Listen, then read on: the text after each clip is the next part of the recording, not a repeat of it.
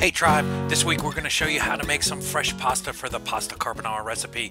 Take your ingredients, basically eggs, flour, little olive oil, salt, put them in a well or in a stand mixer and mix it in. The key here is to incorporate that dough slowly until you get a dough ball like this that pulls cleanly away from the side. If you want to add some coloring like squid ink, go ahead and add it at the end and mix that up. And then it is simply roll. We're using a pasta attachment. You can use a pasta machine, and you want to roll that pasta out.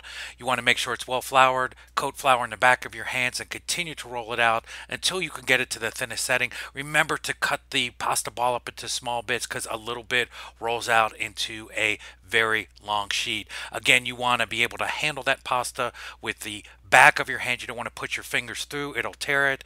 Nonetheless, you can test your pasta dough. It should be flexible, should be able to be pulled out, and it should not tear easily.